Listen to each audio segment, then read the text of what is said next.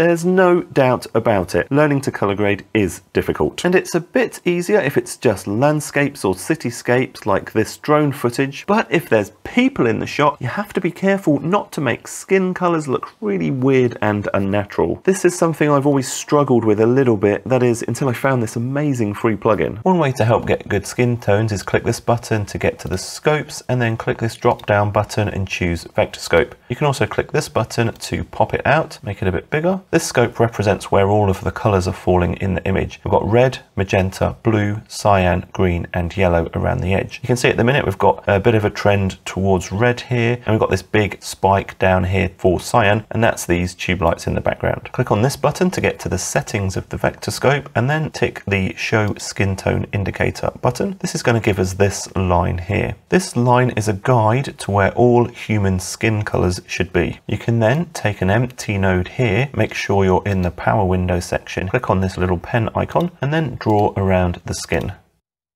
Click this little button here to invert the power window, and then just drop the offset all the way down until everything except for the skin goes black. Now you can add a new serial node, and in this serial node you can start to alter the colors. If we look at the vector scope now, this is just showing us the area underneath that power window, the skin tones. You can see that they're tending away from this line more towards the red. And now you can make your color grading adjustments to try and get this closer to the skin tone line. For example, you can grab the dot in the middle of the offset here, left click and hold the mouse button down and just move this around. And you can see as I'm moving this offset around, it's changing what's displayed in the scope here and also changing the color of the skin. Double click to reset it, or you could adjust the temperature and the tint to try and get things closer to that line, or any of the other tools in Resolve such as the hue versus hue curves. But even following this workflow, I still found it difficult to get my skin colors looking good. That is, until I started using the free tool I'm going to show you next. By the way, I believe video can change the world and everyone can learn to make better looking, better sounding and better edited video. If that's something that you can get behind, please subscribe. I'd really appreciate it.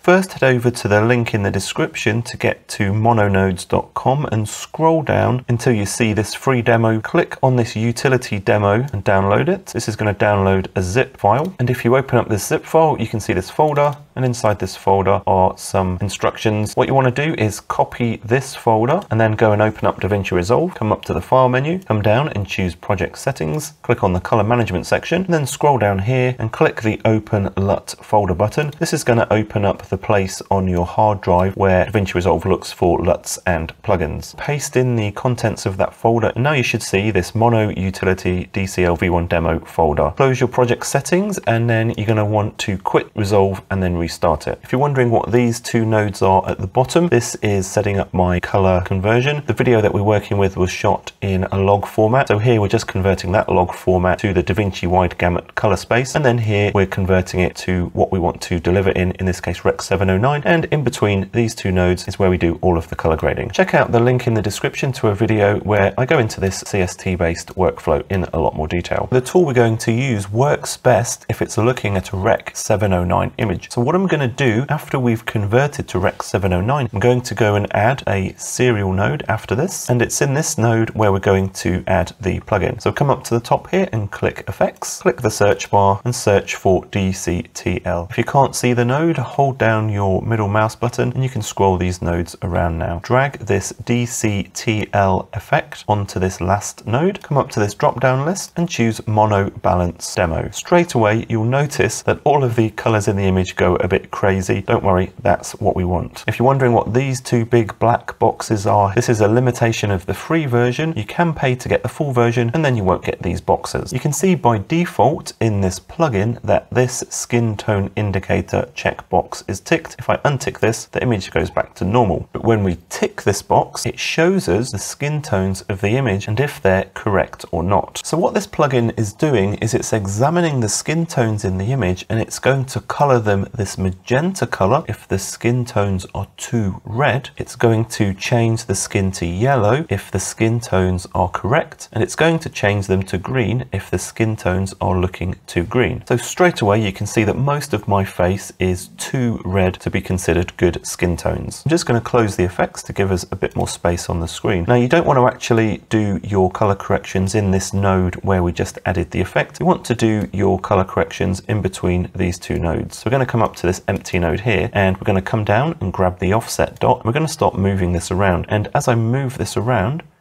you can see that now the skin tones are too green.